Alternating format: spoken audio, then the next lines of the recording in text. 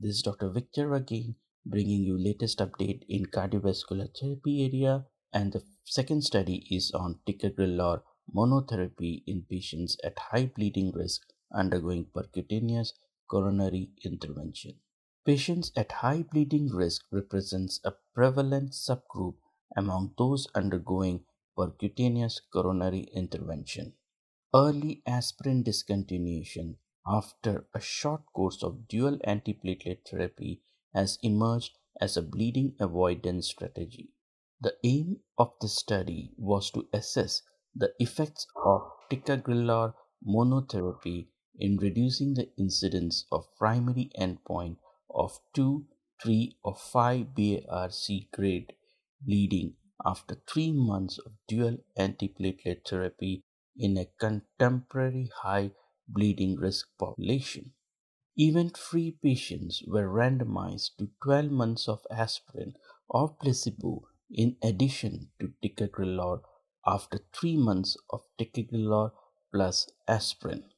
At the end of the study, it was observed that ticagrelor monotherapy had reduced incidence of the primary endpoint compared with ticagrelor plus aspirin, that is 6.3% versus 11.4% with hazard ratio of 0.53 with absolute risk difference of minus 2.8%.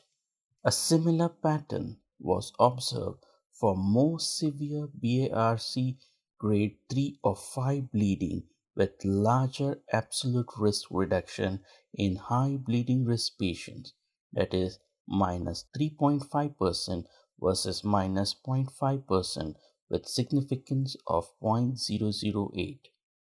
There was no significant difference in the key secondary endpoint of death, myocardial infarction, or stroke between treatment arms, irrespective of high bleeding risk status.